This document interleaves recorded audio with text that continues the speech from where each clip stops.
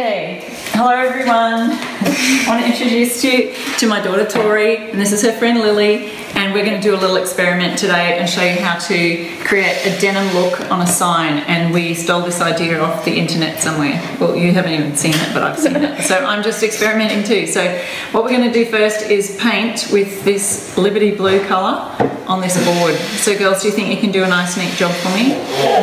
Probably. You're allowed to stand up if you like, so just dip it in, and I'll give you some painting tips while we're going. So here you go. You can dip your Klingon brush in the water, we squeeze them out, make sure that they're all, yep, so squeeze it out, and what I do is I kind of flick it on the ground. It's just water, but it's just so that it doesn't get too wet. You don't want it too wet. Okay, so dip it in. You ready, Tori? A little bit, you want a lot. Okay, go Lily. Yep, go ahead, paint it on. So, okay, Tori, you can start at the front here. So we want to just lie it on like this. I'll show you how to do this, Lily. You want to lie it on kind of quite thick. So just on the front bit there, Tori. There you go, keep going. You want to get plenty on your brush. Look at them go. They're doing a great job so far. Well done, girls. And these are our denim jeans that we're going to use for this experiment. I just picked them up at the Salvos for like $2 today, this morning actually.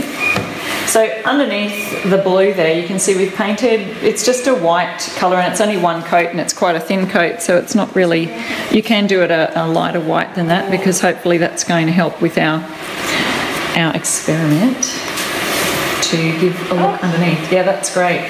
So what we just have to do, and I'll show you, I'm going to show Lily a tip here.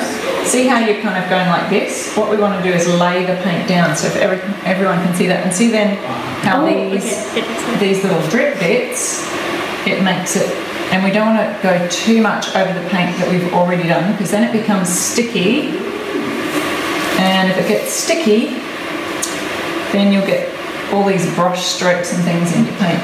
Yeah. So we're just going to wipe away those lines that we've got there. But before the paint dries, I'll just join these up that you girls have done in the middle there. Before the paint dries, this is where I think the magic should happen. And like I said, we've not done this before. Let's just put those here in case we need more paint. So we're going to, hang on, let me see if we've got it in view there. Perfect. Zooming out a little bit. We're going to lay these down. So, can you do the pushing for me? We're just going to leave them still. It's almost like we're making a stencil. But we're not. Just don't get your wrists all in the...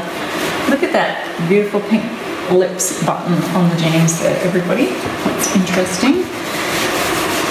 Okay, so let me just, before we lift it off, I think we've got everything in there. Let me just zoom in a little bit. I'll bring the camera over close. Now, very carefully peel that away. And let's see what we've got underneath. Oh my Look, gosh. Oh my goodness, I should have got your reactions. And do that again, faces. Okay, let's have a look. Oh, wow. Can you hold it up for me so we can see it properly? Yeah. Is that a cool sign or what? So you've just kind of made this denim pants pattern in the paint. So how cool is that?